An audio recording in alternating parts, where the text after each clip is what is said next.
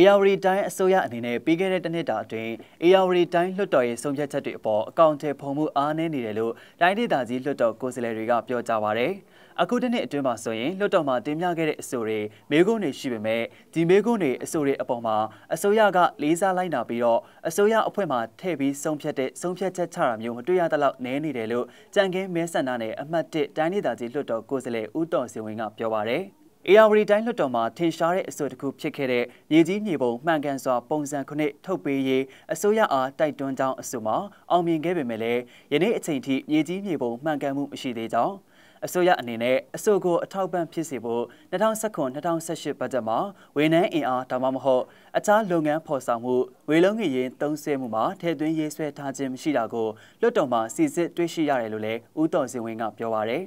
မိကုံးမေးတဲ့သူတွေအဆိုရှင်တွေကကိုမေးလိုက်တာအောင်မြင်သွားတာတွေကိုတကယ်တမ်းအကောင့်ထဲပေါ်လားမပေါ်လားဆိုတာမြေပြင်မှာစဉ်းကြည့်တင်ကြောင်းလက်ရှိမှာအကောင့်ထဲပုံမှုအပိုင်းအားနည်းနေသေးတယ်လို့ဝါခန့်မှမဲဆန္ဒနယ်အမှတ်2တိုင်းဒေသကြီးလွှတ်တော်ကိုယ်စားလှယ်ဒေါ်မြင့်မြင့်စန်းကပြောပါရယ်ညောင်နှုံးမဲဆန္ဒနယ်1တိုင်းဒေသကြီးလွှတ်တော်ကိုယ်စားလှယ်ဒေါ်နီနီမိုးကလည်းလွှတ်တော်ကိုယ်စားလှယ်တွေမေးခဲ့တဲ့မိုးရေးစေဝါနဲ့ပတ်သက်တဲ့မေးခွန်းတွေအရက်ချက်ဆက်ရုံနဲ့ပတ်သက်တဲ့မေးခွန်းတွေဆိုရင်အချက်လက်တွေကိုလူထုတဲကိုဝင်ပြီးလူထုတွေနဲ့ပူးပေါင်းပြီးအတိအကျရှာရလို့အရန်အနေအများကြောင်းဒါပေမဲ့မေးလိုက်တဲ့မေးခွန်းတွေကနောက်ပိုင်းမှာဘာမှဖြစ်မလာတာတွေအသက်မွေးနာတွေတွေ့ရတယ်လို့ပြောပါရယ်လွှတ်တော်ကိုယ်စားလှယ်တွေကပြည်သူတွေကိုကိုစားပြုဆောင်ရွက်ခဲ့မှုအပေါ်အစိုးရအနေနဲ့အလေးထားကင်တွယ်မှုအားနည်းနေကြောင်းအဲ့လိုဖြစ်ပေါ်နေခြင်းဟာ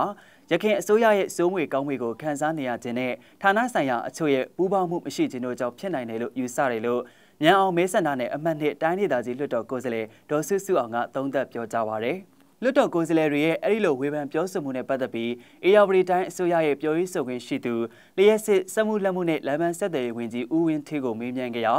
လွှတ်တော်ကတိကိုလွှတ်တော်အဆိုဒါတွေကအရေးကြီးလို့အစိုးရအဖွဲ့အနေနဲ့ဝန်ကြီးဌာနတစ်ခုချင်းမှာရုံးပိုင်းဆိုင်ရာစီးရင်ပြုစုထားတာတွေရှိကြောင်းစီးရင်ပြုစုပြီးဘယ်ဟာဘယ်အဆင့်ရောက်နေပြီဘယ်အဆိုဘယ်ကတိကိုကတော့ပြီးတော့ပြီဘယ်ဟာတော့ကြံနေတယ်ဘာကြောင့်ကြံနေတယ်ဆိုတာစီးရင်စရာအတိအကျနဲ့လုံနေပါတယ်လို့ပြောကြပါရယ်ဒါအပြင် ARD တိုင်းဒေသကြီးအစိုးရအဖွဲ့အနေနဲ့ဌာနဆိုင်ရာတွေရဲ့အကောင့်အထည်ဖော်မှုတွေကိုတွန်းအားပေးဆောင်ရွက်နေတယ်လို့လည်း